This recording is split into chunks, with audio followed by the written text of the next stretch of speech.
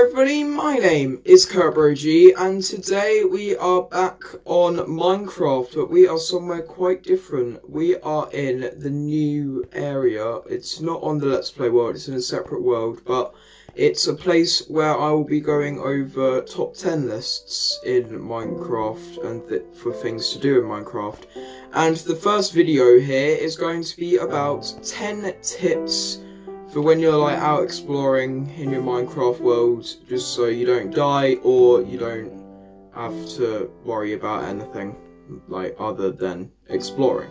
So let's get into the first tip. So the first tip here is always keep a book and quill on you so you can find your home coordinates easier. I use this quite a lot, and I use it in the Let's Play world. It's so if you're out exploring, you know exactly where home is. So here home is X98 Y42, and I think it's about here. So yeah, you can't see the coordinates, but I did measure them out before the video. So that's the first tip, always keep a book and quill on you so you know where your house is. And the second tip, quite a few people use this, is carry a water bucket. So if you're in like a tall area, say a mountain, or even you could, if you're skilled enough, you can use it to climb back up.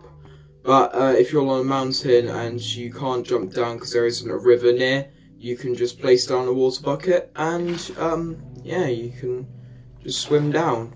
But if I demonstrate here, you can, if you are skilled enough, actually use it to swim up walls. So if I place that down there and then I quickly, I can, yeah, and then you can get above a wall. But you have to be quite quick with that. So that's tip number 2. Where is it? Oh, there we go. And yeah, carry a water bucket so you don't die from fall damage. Anyway, number 3. This is for more late game, like pre-Ender Dragon, but definitely post-Diamonds. Have an organised Ender chest in case you do die and you need to get your items back, and well, you can't because your spawn point's back at your house and you're about 2,000 blocks away and they'll despawn. If you have an Ender chest full of just supplies, you can just get back to where you started. So that's cool. And I don't have a way of breaking this now. Well, anyway, so yeah, that's tip number 3. Have an organised Ender chest if you do die, so you can get items back. And tip number 4, have enough food. It is amazing how many times I and other people have underestimated how many pieces of food they're going to need when they're out exploring, because eventually you will run out. So it's better to have more food than less food. So it doesn't really help if you have 10 cookies, but it would help if you have a stack of pork. So yeah, definitely have enough food so you don't starve. And if you do run out of food, I would consider taking a furnace, some fuel and a fishing rod so you can catch fish and cook it. Or just kill the animals, or just, if you find a village, farm the hay bales and craft that into wheat, then into bread. Okay, sorry, I have to scratch my nose.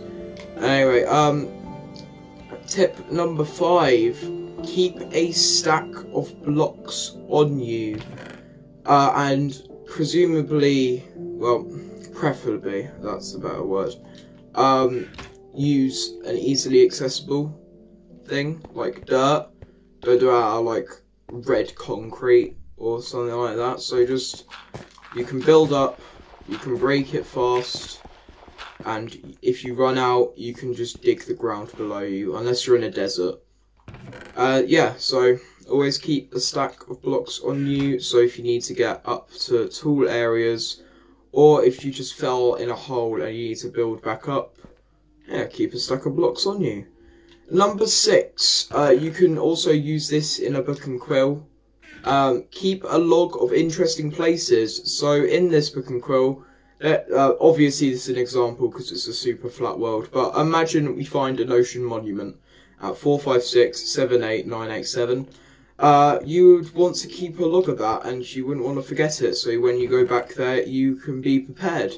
So write it down in your book and quill, so you don't forget, and you can find it quickly. I use that quite a lot on my main survival world to keep track of like places I've been and stuff.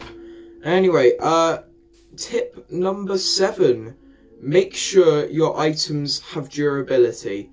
I cannot stress this enough, but before you go out exploring, please check the durability of your items, because it's always better to have a near full durability than a half durability.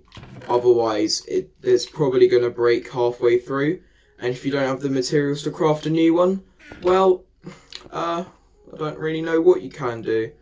There's only one thing you can do, and that is get wood and make a tool variant of that in wood or stone. And anyway, tip number 8, bring your bed. Now this sounds like the worst tip, but actually it's quite useful. If you follow these and you're very careful, if you bring your bed with you, what you can do is you can set your respawn point if you're going to somewhere. My bed was too far away. But so yeah, if you can set your respawn point, or you could use it to skip the night. And if you want, if you're like at your destination, you can keep it there. Well, that's if you have a destination. If you're just going out exploring, you can find a new bed. You can make a new bed at that point. So if you die, you go back to where you stopped exploring. So yeah, bring your bed. Usually you'll have spares. I have spares. I have like 7 beds. But yeah, bring your bed so you can skip the night and set your respawn point. It's also good if you run out of food, because what I do sometimes is I use my bed, I set my respawn point, then I put all my items in a chest, then I jump from a high place, so it resets my hunger, and I'm right next to the chest with my items.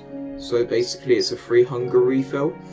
So yeah, it's very useful actually. And number 9, keep a boat on you if you, well, unless you have Frostwalker, because then you can walk across water. But if you don't, always keep a variant of a boat on you, just in case, so you can just, if you find an ocean or a lake that's quite big, you can just cross it. That's if you don't have Frostwalker, because if you have Frostwalker, you can just walk across it. So yeah, that's tip number 9, keep a boat on you so you can go through water easier. Or if you have Depth Strider on your helmet, but that's actually kind of rare. But anyway, yes, the final tip, plan how long you're going to explore for. Now, this is, no one, well, maybe some people do it, but a lot of people don't. They don't plan how long they're going to go out exploring for. They just think, I'm gonna go off exploring with the things they have. Because if you plan how long you're gonna explore for, say you going out for 10 minutes, you'd bring 10 minutes worth of food. You wouldn't bring like 2 minutes worth. So like you'd bring 20 steak or something instead of like 5. I couldn't think of what's put in it, so I just put a clock to represent time. Oh, is it? It's almost midday. No, that's not midday, that's night. Okay. Yeah, so that is tip number 10. So that is all the tips I have. I might make a part 2 if this video gets 10 likes, because it's 10 tips. I might make a part 2. So yeah, I still need to find a way to break this ender chest. I'm going to try and break it with my hand. No, that's not happening. These unbreakable? Is that a pickaxe? No, they're not, but just take an extremely long time compared to regular chests. So yeah, that's everything. If you did enjoy this video, I know it's a bit shorter, but I will be live streaming tomorrow, RuneScape. I did a poll yesterday. Yeah, yesterday, or the day before. Actually, I think it was the day before. And I think 86% of you voted for live stream, so it looks like I'm doing a live stream tomorrow. So yeah, stay tuned for that. I'll be posting it. I'll say when I'm posting the live stream, well, starting the live stream on Instagram So yeah, keep an eye on my Instagram tomorrow, and yeah, keep on gaming. Bye!